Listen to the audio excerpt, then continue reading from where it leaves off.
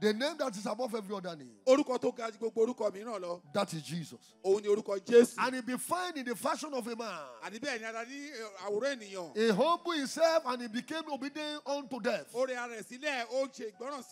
Even death of the cross.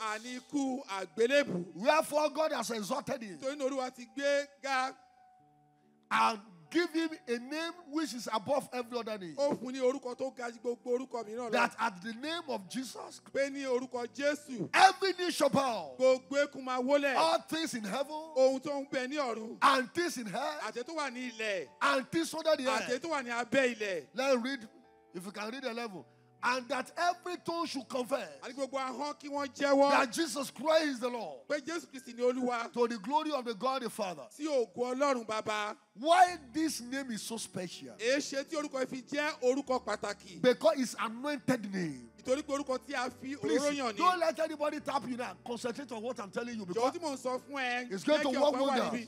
He said, God the Father will give Jesus the name that's above every other name.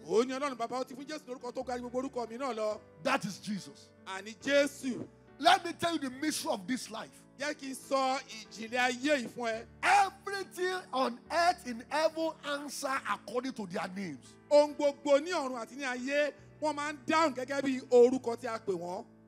Everything has power according to their names. There are some names that will open door for human beings. There are some names, if you mention it, who is your father? So person. My father is Jesse. That is the tribe of Jesus. That is the truth of Jesus. When Bartimaeus wanted to touch Jesus, he called him according to the name of David.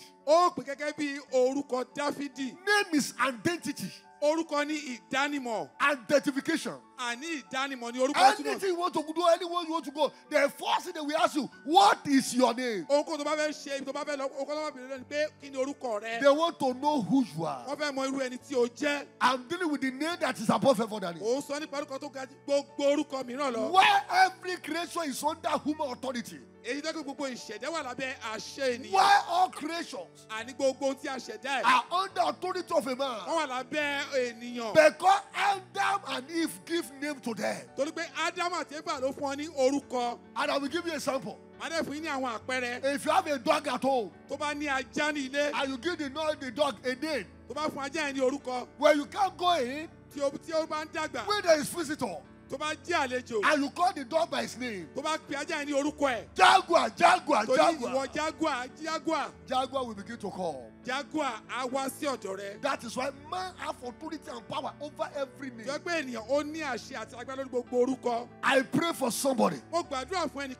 Whatever they put together and they call name and they are using to manipulate your life.